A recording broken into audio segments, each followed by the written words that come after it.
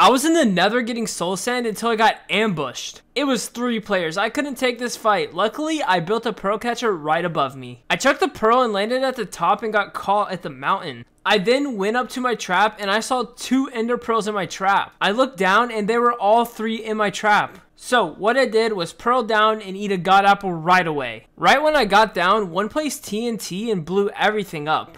They were spamming everything they had. Lava then poured out of the walls and this was helping me. I was fighting this guy until his totem of undying popped, so I turned around and one got eliminated to the lava. I was fighting this guy until he pro'd away, so I knew he was getting low. I pro'd after him and then I placed an end crystal and it did a lot of damage because shortly after I eliminated him. This fight lasted forever because this guy wasn't dying. He looked like the richest on the server. When I was fighting him, my helmet and boots broke, so I knew this was the end. He then placed an end crystal and eliminated me.